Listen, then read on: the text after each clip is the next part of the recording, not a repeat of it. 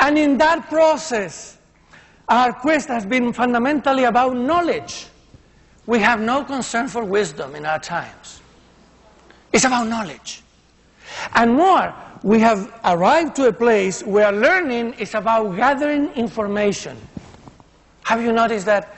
That's what we did. We go to a course, let's get information. The more information I have, the more I know. Oh, my dear friends, how many people you know close to you that they have little information and they are very wise? And how many of you know people that have a lot of information and you cannot even live with them?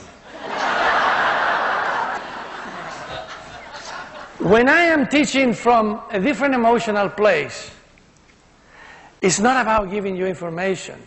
It's about shifting together, creating context in which the best of us blossoms. That for me is coaching too. The context, it's not the information I provide, it's the context we create with our client, our student, your kids.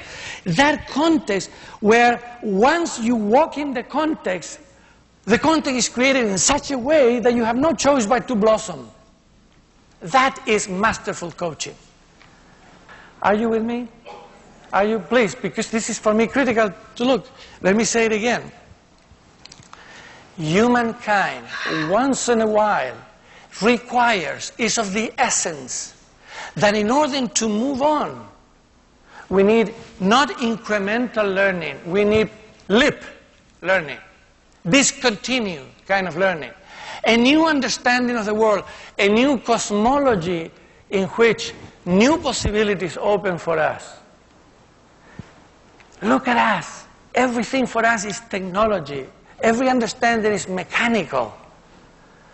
And for me, what coaching came to do, no matter how good or not good we do it, is to break that and to enter in conversation with our clients where life finally visits us back. We want to talk about all aspects of human experience, not reducing everything to a technological explanation. For me, coaching is about that. And the crisis of our time is demanding all our efforts. Because the truth of the matter is that you take a picture. If you read the last scientific reports on environment and energy crisis, truly there are two ways to read them. Or you go straight into denial, which is common, or you get depressed. So my invitation for coaching is, we need to have those conversations without denial or without depression. We need to invent a new space to hold them. That for me is coaching. That for me is coaching.